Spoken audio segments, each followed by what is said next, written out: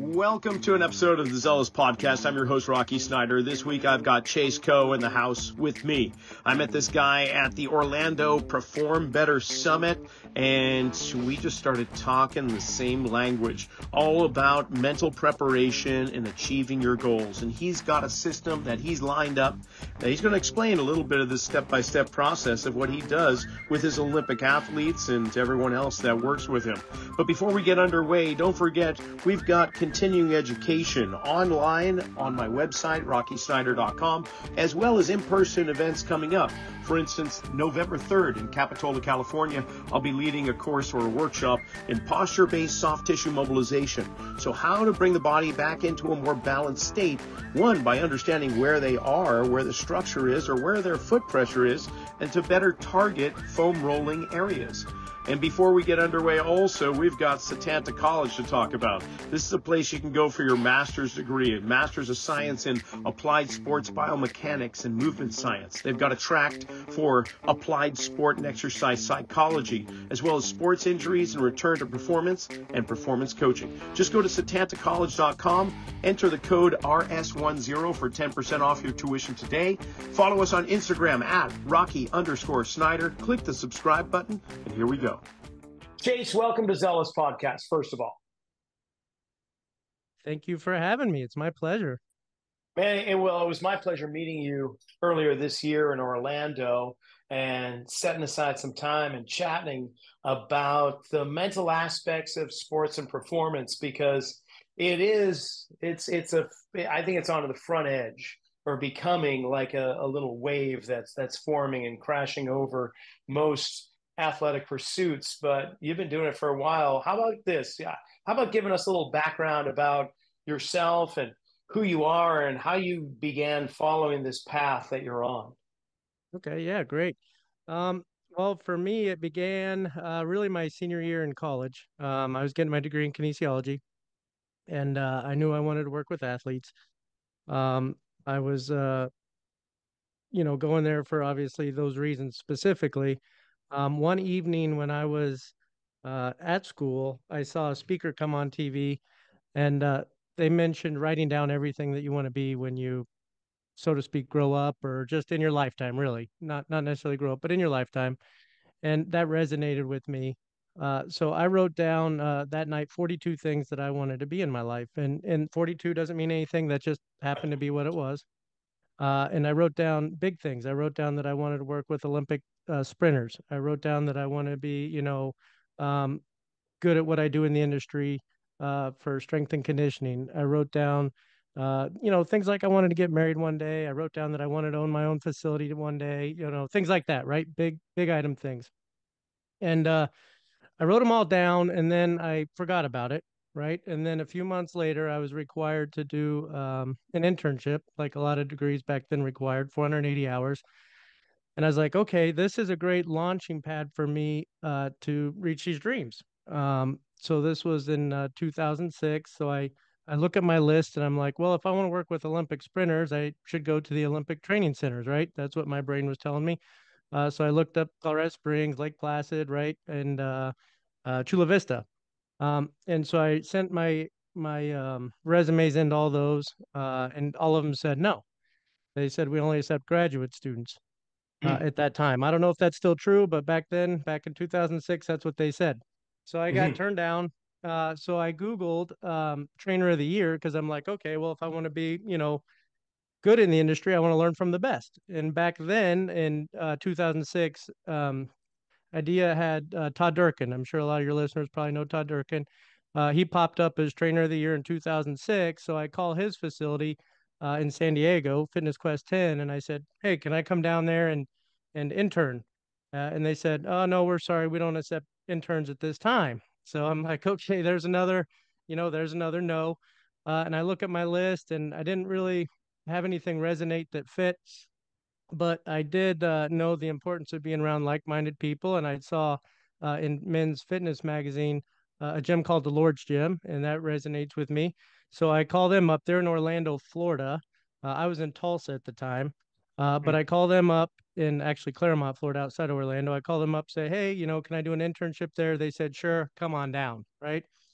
So I come down to Florida and I get there and I get 480 hours of learning how to make smoothies and clean equipment, right? So Nice. I didn't really. It was in opening the gym when no one else wanted to at 5 a.m. Right. So I got 3 months of that, and I was in a little bit of a like, okay, this was supposed to be my launching pad. I had this big list. I had these big dreams. I graduated outstanding student of the year. I worked for that, right? Like I felt like I put in the time, and I was a little bit disappointed, right? But I was in a 7 month lease across the street in some apartments, and so I was going to fulfill that lease and finish out my time there. So I said, okay, I'm going to get busy with some clients and start training. So during that time, things started to happen though. Okay, during that time, one of the ladies in the child care department caught my eye, right? Later became my wife, so that's on that list, right? And then, Nice. yeah, and then when we were there, we were watching the 2007 World Championships in Tokyo. Okay. And that year, it happened to be Tyson Gay who won the 100 meters and the 200 meters and became a double world champion. While I was sitting on the couch watching that, my girlfriend at the time, now my wife, we were watching it, and I looked at the TV, and I kid you not, I said, I want to train that guy. And I pointed at the screen, and I looked over at her, and I said, that's who I want to train. It was very clear, very precise, right? And then that was the end of it. It was just me watching that and me making that statement, that bold statement. So that was in August when the World Championships were.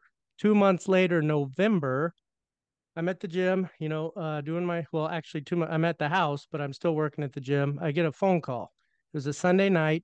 I get a phone call. Hey, there's someone here that's wanting training for track. They're wanting to get faster. I said, okay, that's great. My mind says it's some probably high school athlete. I don't have any athletes yet. I don't have Uh-huh. any. I'm all gym pop right now. So I wasn't known for this. No, there's no reason for someone to come in looking for me for that. Um, but I said, okay, great. Put them in at 7 a.m. I have 7 a.m. open. So I get in the next morning, come in, open up my book, and the name Tyson Gay is written in my book. That's crazy. Crazy. 2 months later, Tyson Gay's written in my book. I look at the front desk person. I said, do you know who this is? And they're like, no. I said, Google it.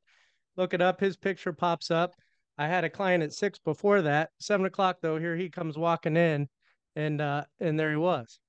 Um, and so then after that, I met with him, explained what I do. They flew me out to LA. I met with his agents, talked to him. They pushed a calendar in front of me and said the Olympics are this year, meaning I'm only 22 years old. I'm sure his agents were a little bit like, what's Tyson doing? Uh, you're already a two-time world champion and you're pulling up a strength coach you've never met before or heard of. But I explained my periodization and what I was plan was, and they let me work with him. And we broke the American record a couple times that year. Uh, That's phenomenal. And yeah, okay, before you go any further, I yeah, got the number of items on your list was 42. Is that correct? 42. Okay. Now, I don't know if you are a Doug Adams fan, Hitchhiker's Guide to the Galaxy or not, but the whole thing is like, what is the meaning of life? And at the end, you learn that the secret of life is 42.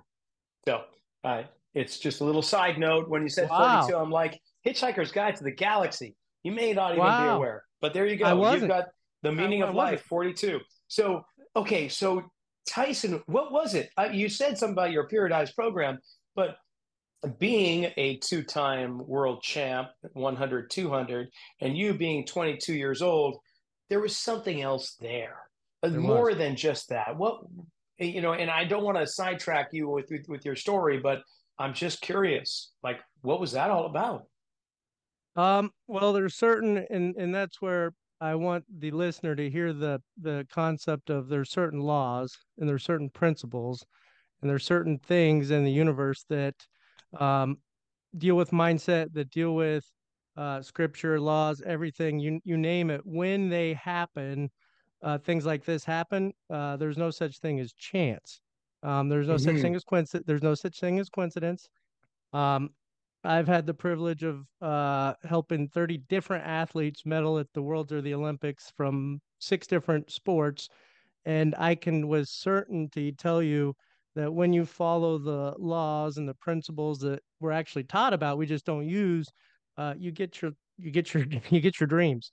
Okay, And so that's going to be a foreshadow right now. that's We're a going to delve foreshadow. into that a little bit later. So, We okay, are. that's good to know. There's some laws that came into effect there that you harnessed and used to your benefit and ability to help others. So, okay, continue your Yeah. storyline though, and we'll get to the laws. We will. So at this time, I did not know those laws. I was performing them. So there's three. I call it there's three types of people, right? There's the type of person that gets what they want, not knowing that they're performing these principles and laws.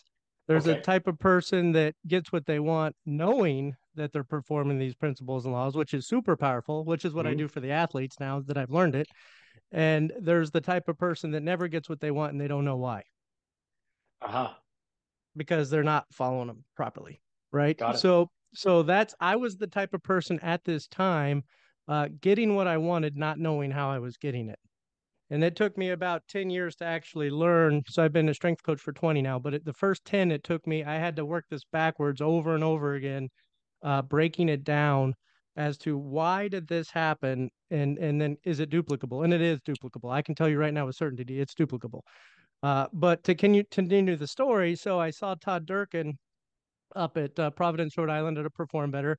Uh-huh. A couple months after I met Tyson, talked to him. He goes, "Actually, we're just starting a mastermind," and this was when he was just starting it, and he limited it to 30 people, and he had 2 spots left. He said, "Go ahead and apply." I did. I learned from him from over a decade. On some things, which was huge. I learned more from that and calls with him than I would have if I interned for 3 months, right? So that one got checked off the box. And then just my last example that I shared with you, the wanted to own a facility. The facility I was at actually got sold. The new owner ran it to the ground for 9 months and it was losing thousands of dollars. So the owner of the building literally handed me the gym. All I had to do was take over the lease. I didn't have to purchase any of the equipment, which was hundreds of thousands of dollars. I had to take over the lease. I was a walk in. So Wow. everything I wrote down that I thought was going to take me a lifetime, I had all 42 things accomplished, including one of the things was being a dad, that kind of thing. So that one pushed a little longer, but everything, all 42 things was completed in 6 years. And I thought these were lifetime goals. It was amazing. It was phenomenal. And I was like, okay. And that's when I asked the question, how does this happen? How did this happen? Mm. And then that's when I started dissecting it. And I honestly believe we have it figured out now. And it's amazing. Well, I Yeah. think I'm in the first category where things are coming, but I don't understand. Yeah. So, Yes. so help me understand. Okay. So, well, I call it the goat mind, meaning the greatest of all time mind. And what it is with the athletes, I broke it into 7 pillars for them, but it's 33 lessons. And each lesson builds upon the previous lesson. Uh, but to give you a few of them today, just a synopsis so you can get the idea of how this goes. Well, the first lesson was that I just shared with you is the power of writing. Okay. So that remember, I listed 42 things. That's one of the lessons. You have, well, number one, you need to know what you want. A lot of people don't even know that. Okay. So you need to know what you want. A lot of people are just drifting through, not taking the time to figure out what they want. But step one, figure out what you want. And we have 3 ways of doing that, because there's 3 different levels. But figure out what you want and then you write it down. And we know from meta analysis that 2% of the US population, 2% write it down. 80%, it's crazy, get what they want when they write it down. So of Mm. those 2%, 80% get it. So of the 33 rules and principles and laws that I've come to find out, you knocked out 80% of it just by doing that. So then we Wow. the other 32 give you the other 20%. So we're sure that we get what we want, right? but but that's the first step. A lot of people don't write it down. 2%. So Now, you've kind of alluded to the fact that there's your belief system helps guide you too, it does. and so there's the mental, emotional, physical, but spiritual component too. How does that come into play? If you don't mind me prying. Sure, sure. Well, it's all so every lesson is backed by 3 things. It's backed by scripture because I believe we're told about these laws through scripture, very clearly. Number two, they show how the laws of the universe, basically law of vibration, attraction, correspondence, right, polarity, how those actually work. So we're told about it with the scripture. The laws make it work, and then I have science with each of those that prove that it works. So all three things, whether you believe one or the other or not the other, it doesn't really matter. They all say the same thing, but one tells us, one does it, one proves it. But they all say the same thing. So it's quite phenomenal. Yeah. Very cool. Okay. The question in my mind right now, you checked off 42 in 6 years. What's the next 42? Have you created another list? And Oh what yeah. are some of the things on your list? Well, my big one, to be honest, is getting this out to people now. I've used it for 20 years with kind of my own little circle. One of my big listers now is being on here with you, to be honest. I want more people to understand this now and benefit from it. That's a big one. That's a real big one. So anecdotally, can you give us some background, some stories, not necessarily naming names or anything, but some of the athletes that you've worked with, the successes that you've had, and as also the obstacles that you come across when doing this work? Um, I'll go into another lesson to answer that a little bit. One of the first things we deal with athletes as far as an obstacle is perception. Um, I have a one of the lessons is titled "Everything Just Is," and before we get into all the laws and how everything works, a person needs to understand that everything just is. Your perception is meta-analysis tells us your perception is wrong 50% of the time. So 50% of the time of what you believe is true is wrong. So step one, it's not actually step one. This is in pillar one, but it's not step one. It's step three or four. But one of the important things to learn is that your perception's probably wrong. And when you can come to grips with that, then I can shape and mold your belief system. So when an athlete comes in, we talk about perception, meaning your perception. Let me go into this a little bit. Your perception would say something's big, something's a lot, something's little, something's small, something's hard, something's easy, right? That's your perception. Most of the time it's wrong. So um, I had a golfer at the Paris Olympics this last Olympics, right? A couple weeks ago. Her last day here, she was it's the first time I've ever had a golfer go to the Olympics, so it was fun. But her Nice. last day, yeah, her last day training with me, she said a lot of the athletes there are saying that the course is very tough, and she's very good at this mindset stuff. And tough is a perception. Tough is a Right. perception. It's just a course, right? So we looked at each other and we kind of smiled and we said, "That's great. Their perceptions it's hard. Guess what? Our perception is it's easy. It's just another Uh-huh. course. Your perception's wrong 50% of the time. So shape it the way you want it to be. If you're going to be wrong, make it easy. Don't make it tough. So we don't allow perception to affect our lives. So another example would be if say some of the track, I have a lot of track, 100, 200, 400-meter track runners. Let's say that someone would say, "Oh, today was a hard training session." No, it was a training session. Okay. Do you want it to be hard? Do you want your mind to believe it's hard? Do you want your body to believe it's hard? We nitpick everything. It matters. So what you tell yourself based on your perception affects how you perform. It affects how you perceive the day. All that. So one of the first things we deal with is perception.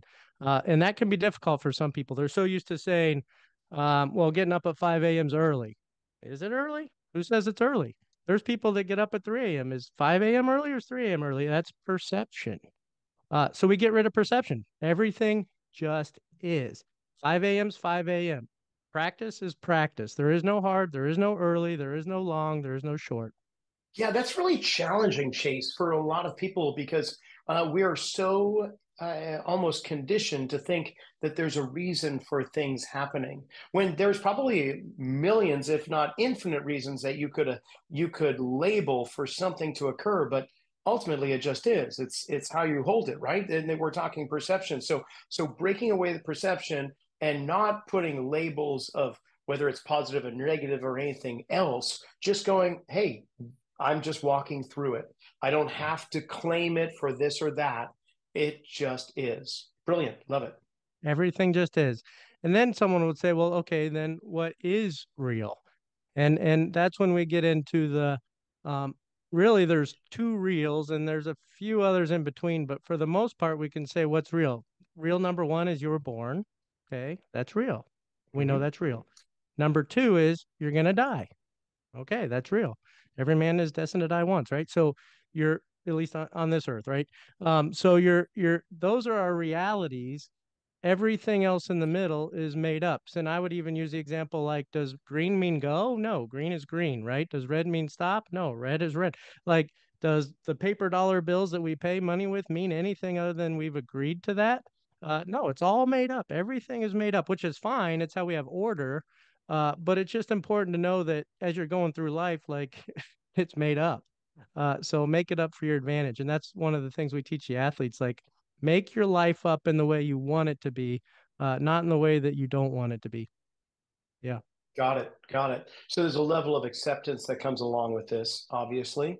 Just and almost just how would I say a sloughing off of a layer that does not serve you. How about that? Like shedding a Beautiful. skin that somehow you created with the constructs that everybody else had that you adopted. Exactly. Exactly. Got It's it. all taught from the past. Everything you're told is taught from the past. My son, just to give you one more example, and then we can move on. My son, the other night, we were driving to soccer practice, and his coach is a great coach, a good coach, and he did the right thing. But he sent out a message, have everybody bring plenty of water. It's hot out, right? And hot is a perception. Hot is a perception. And we were driving, and I showed Thunder, the text because he's 12, but he understands this stuff like the back of his hand. But uh, we looked at it's Florida down here. We looked at the temperature deal on the truck and it said 97 degrees, which, anyone's perception would say, it's hot. But uh, if we come into agreement with that, when he gets there, he's going to be like everyone else and, oh, it's hot. It's too hot to be out here. This is wearing me down, right? We don't need that. All we need is that it's 97 degrees out. Bring some water. We don't need the perception that it's hot. And when I showed that to my son, those 12, he said something that I thought was really funny and I liked it, even though it's not scientifically sound. He goes, oh, it's not that hot. It's not even hot, even not as hot as my body temperature, 98.6. This isn't hot enough to make me any hotter. So, Nice, nice, so good. That's good. yeah. So even though it's not scientifically sound, the truth is he made it look not hot. So that's what I teach the athletes. I teach them if it's a perception, make it look opposite of what would hinder you, right? That way you can have some buy-in. Ah, Yeah. yeah. So being literal rather than descriptive Mm, is kind of the key. And just like you say, it's 97 degrees. That is just how we measure this and how we make sense of it. But we don't have to attach adjectives to these events or episodes. So you right. do that with your athletes too. We're not going to necessarily apply adjectives. We're just going to take it as it is. Yep. Unless you want to apply an adjective to turn it in your favor. Yep. Mm-hmm. Yep. Yep. Brilliant. Yep. Yep. What else? What's the hardest thing well, wait, let me try and rephrase this. There is usually things that people have in common. What are the challenges that are common aside from what we've just mentioned? Are there other things that you almost smile at going, oh, there it is. Okay, let's see if we can't iron out the details on this one. Oh yeah. Yeah. Two big ones. Words and belief systems. Um, Words that are used commonly that destroy dreams. Mm, You are life and death are in the tongue. Okay, life and death are in the tongue. You can kill your dreams, you can create your dreams based on what comes out of your mouth. I tell the athletes, you're responsible. This is exactly the way I say it. You are responsible for everything that falls out of your mouth. Meaning, like if you're just spewing stuff, you're responsible. You're going to be held responsible. That's when the laws kick in, the law of attraction, vibration, all that. And obviously, this podcast, we don't have time to go into all that, but we can talk about words. Um, you are going to be held responsible for whatever you say. So there's a list of I think I have it pretty much narrowed down to 9 to 10 words that we say we don't get to say. And I can give you a few of those because these are words like you said, aha, there it is. Um, it is so common for people to say these words without realizing they're actually really hurting themselves, like really hurting themselves. Um, Obviously, everyone knows the word can't. We don't need to go into that, right? You can't, you won't. Mhm. I mean, everybody knows that. I don't even count that as one of our words because it's not really hidden. But a hidden word that we would use would be the word try. We know, again, based on analysis and meta-analysis, all the studies and what they've done with psychology, that 95% of the time you use the word try. 95% of the time you use the word try, you won't accomplish what you want to accomplish. So there's that 5% that get away with it. But 95% of the time you've set yourself up not to succeed. And I believe there's two reasons why people use the word try when it comes to athletics, working with athletes, that kind of thing. Number one, they don't want to do what's being asked of them, right? Mhm. Go do this. Okay, I'll try. They don't have that, right? They don't have that fire behind them, which isn't good. Or number two, they don't believe they can. If I say, go hit that lift, okay, I'll try. There's disbelief there, which is equally as bad. So when you use the word try, whether it's because you don't want to, which is a bad thing, or not a good thing, or you uh, don't think you can, then your belief system's not where it should be. So the word try definitely is a poisonous word. So if I were to ask you, oh, go ahead. Well, no, you go ahead, and then I'll ask a Okay. question. Yeah. If I were to ask you even, hey, this weekend I'm moving. Can you come help me move at 8 a.m.? And you say, I'll try, I'll see what I can do. There's a 95% chance we know based on studies that you won't be there. If you say, no, I'll be there, you can count on me, you're going to be there, right? It's the same thing with athletics. If an athlete or any person ever uses the word try, chances are that they're not going to come through. Yeah. Yeah. I was just going to try and see if I could guess another one of the words that are 9 or 10, and that would be should. Should. Yep. That's one of them. All right. Yep. There you go. Yeah. Because So, yep. it's along the same lines as try. It's just, I should do this. It's just something that it's in your mind, but you're not really committed to it, or else you would use the word must. It's a Um, completely different change. it Or I is. will. Yeah. Well, that's the big one. That's going the opposite way. Correct. Should and must, believe it or not, are very similar. Um, How so? What do you yeah, mean? yeah, I'll tell you. I'll tell you. So when you say I should do something, what you did was you gave your power away. Okay. When I say Hmm. I, when I say, or must even, when I say I should go to the gym at 3 o'clock, who's in control now? The gym. You gave your Aha. power. You gave your power away. You said, now the gym is controlling me. The gym is forcing me to go at 3 o'clock to it. Hmm. I should get up at 5 a.m. Well, now you gave your power away. You're saying it has control over me. I don't have control. It makes me feel like I should. Does that make sense? Yes, Um, it does. and so does could. Okay, should and could. Anything like that. So you're just saying basically. I don't want to ramble too much. I just want to make sure I'm clear. You're just saying like even if I get off work, well, I should go mow the lawn. Well, now the lawn's in control. I'm no longer in control. It's in control of me, right? And Hmm. that's where must would be the same way. Yeah. So when you give away your power, you're letting something else be above you, telling you what to do, which we don't live life. We don't want to live life like that. We want to do it. So you've got kind of life sucking words, kind of things that drain your power, that pull it off of you. But then inversely, you have powerful words, things that Mm-hmm. empower, that get you closer where you want to go. I'm Oh yeah. imagining, is that correct? Oh yeah.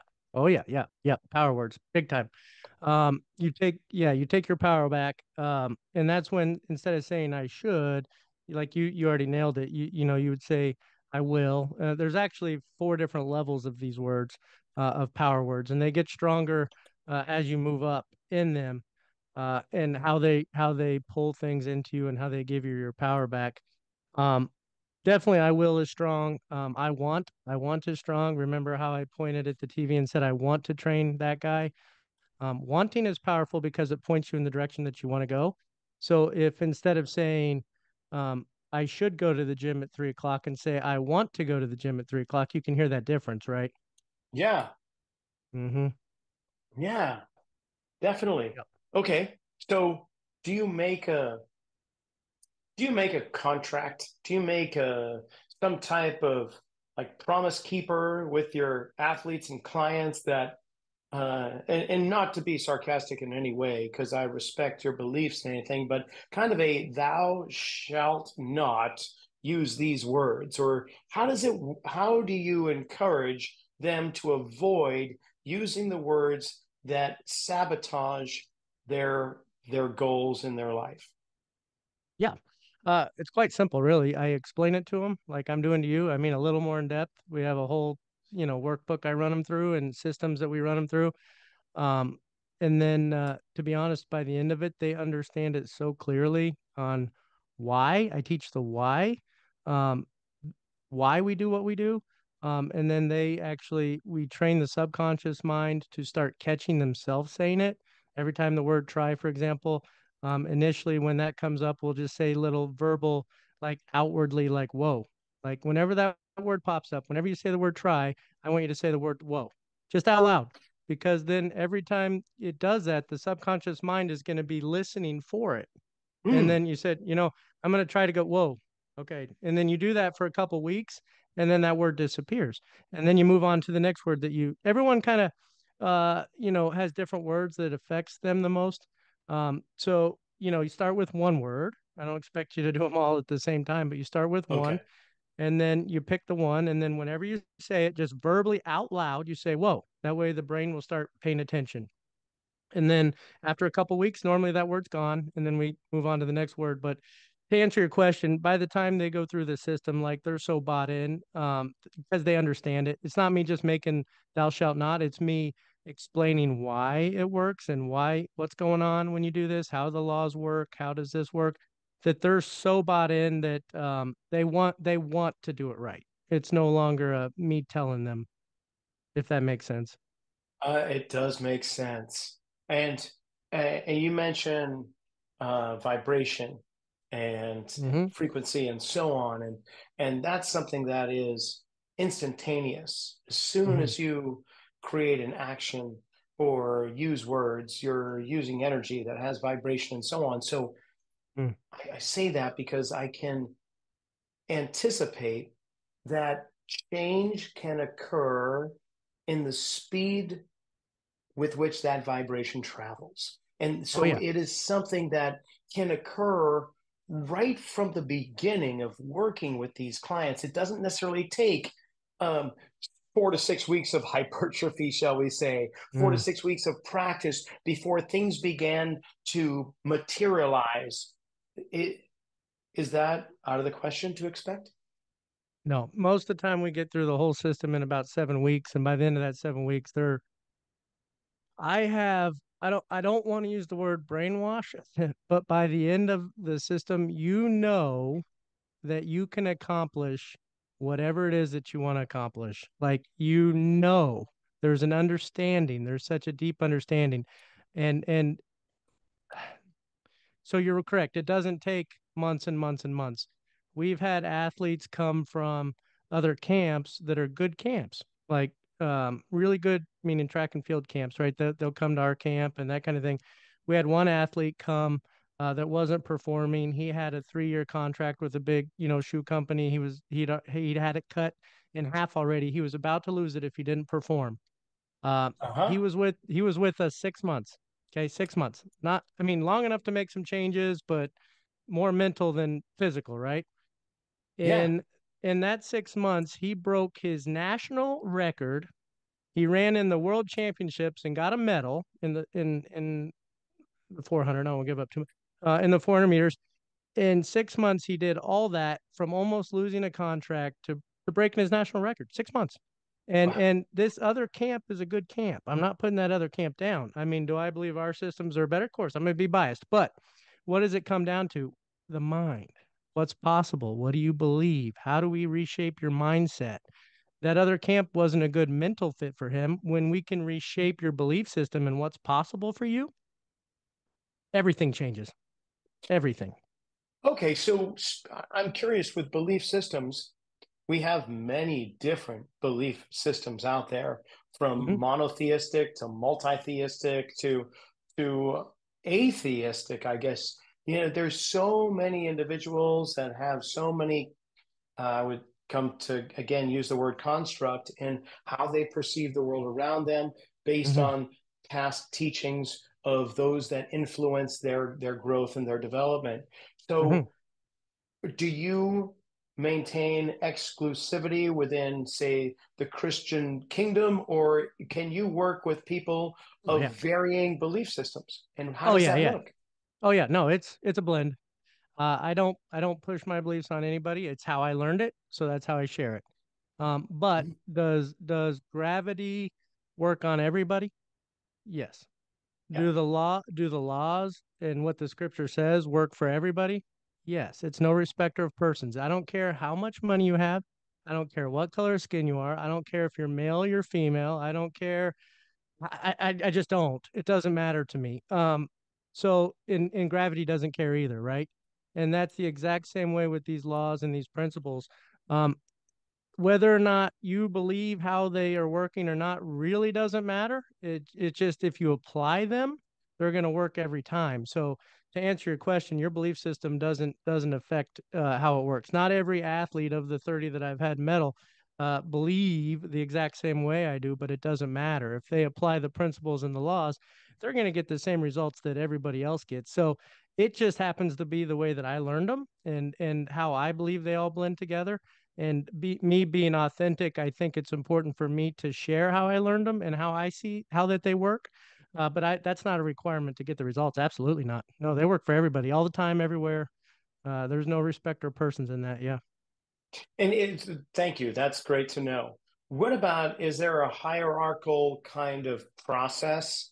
Like, I imagine you're starting with some basic fundamental aspects of of setting your mind right, Mm-hmm. of goal setting and so on, and that there is a almost a pyramiding, a scaffolding, if you will, to get you to the next level and the one after that. Uh, how long does it take? I know it varies from person to person, I imagine, It but does. what's the average process? How the length of time that you get somebody work with till you get them to all through the work itself? It ranges. If they've got the time commitment of 2 hours a week to like sit down and do the work, we can generally knock it out in 7 weeks, 6 to 7 weeks.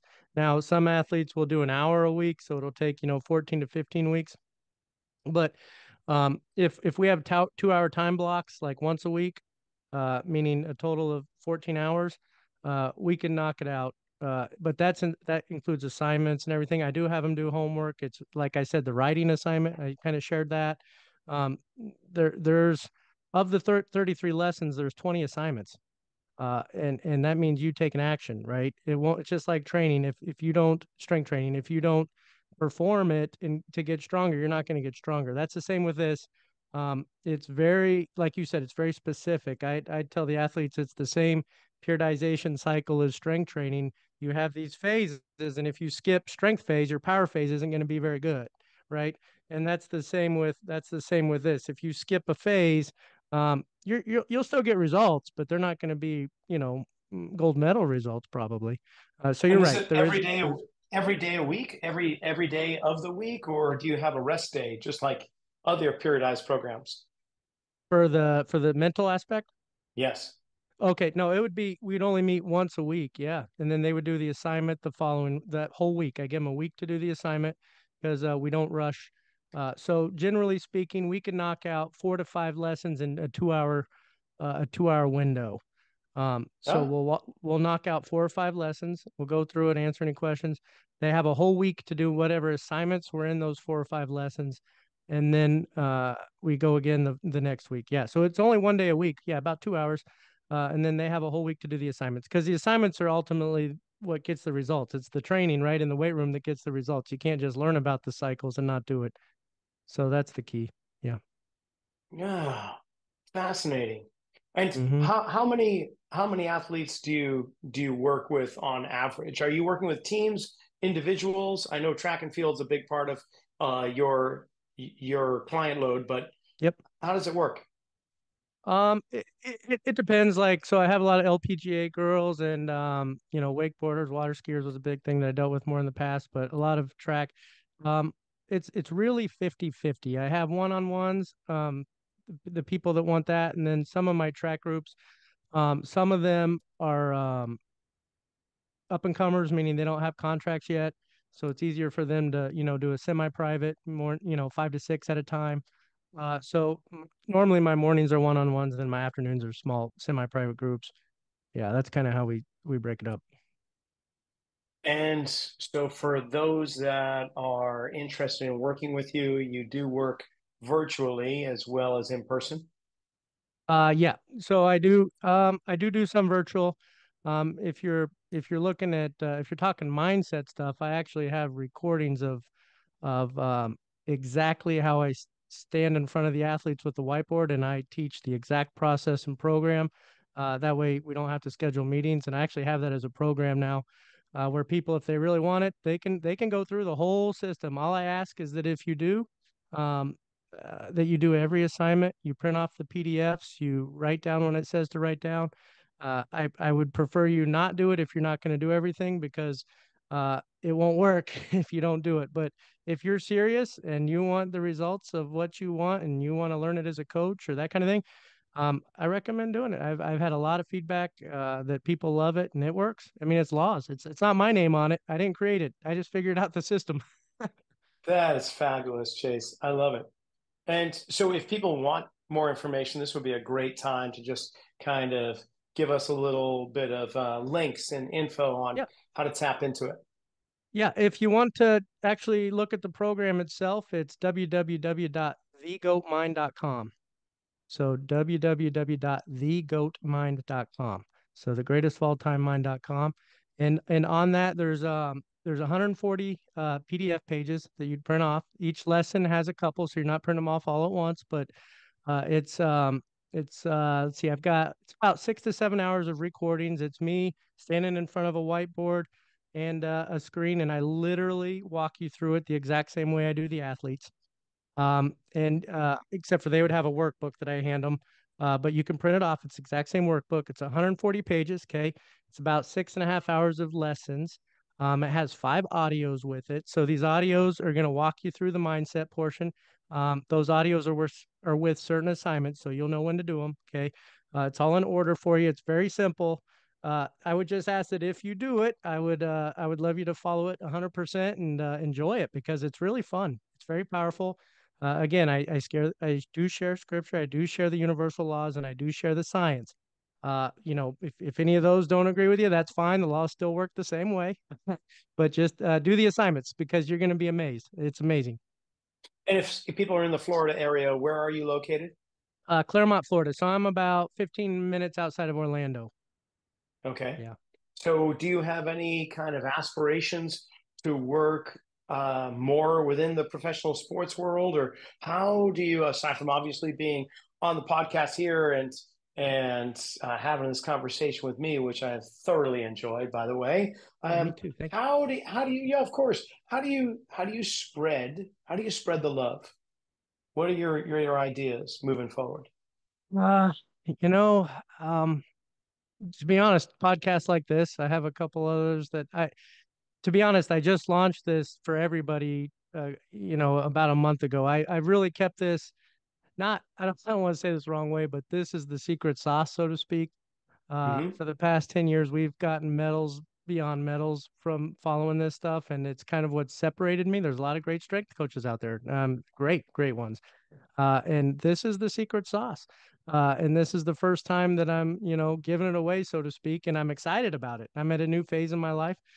So really, it's just things like this. To answer your question, things like this. Just tell people, share with people. I've shared it with my network in the industry, and I'm ready for everybody to live their best life. And I've always wanted that, but it was more just a tighter circle at the time. But now I'm ready to just share it. Let's get everybody out there and open it up. Okay, and just give me two more items on your list aside from sharing this, and not to get too personal, but I'm just curious, what other aspirations do you have that you're going to achieve? Okay. Well, I'm gonna create we're on property now, but my wife and I want to get a little bit more to where I can create a goat mind campus where we bring people in and we teach them for a day or two all about this, at a higher level, just so people can really understand the power of the mind. I don't want to beat a dead horse here, but you can live your greatest dreams. You really can. It's just I don't feel like people know how. Everybody tells everybody, you can be whatever you want to be. You can do whatever you want to do, which is true, but nobody teaches the process. Nobody teaches the process. They just tell them that. That's blank words. And which is fine for encouragement, but you need to give the process, I believe. And that's what this is. That's what this is. And I want to create a place where people can come for a day or two, where we teach them deeply like this and we change their lives. And then, of course, things like this. I'm really shifting my career focus. I'm still working with the athletes, still had several go to Paris this year. I'm still have more coming next year. I'm not stopping that. But I'm ready to change my career really, to be honest. Time to get this going, time to help people.